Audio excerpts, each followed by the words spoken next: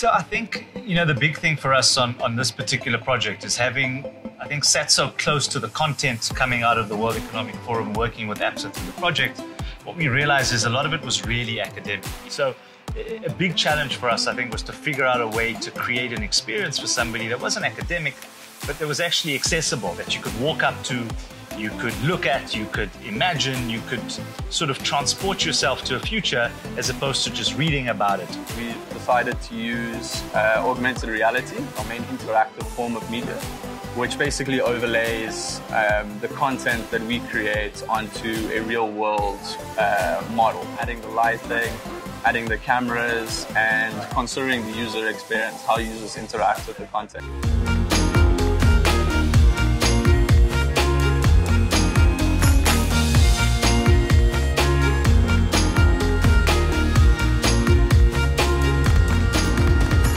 So we created this installation to really give people a tangible idea of the future in a way that's optimistic, that's inspiring, and that people can really connect to.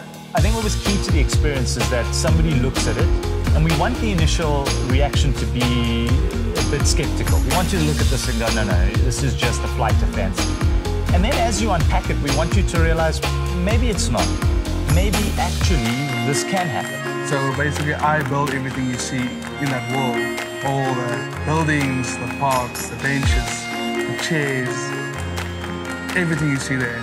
That really excites me because it shows me there's a future for the people and maybe my children. So I'm a city generalist, but I will specialize in characters in this project. It makes me realize that there's a potential in our country. The theme from the onset for this particular WEF was around shaping inclusive growth, Industrial Revolution. And sitting on the youngest continent, we thought the best expression of inclusion meant bringing youth into the debate, is actually creating a platform for them to A, participate, B, understand, and C, just engage with what is going on and where the world is going.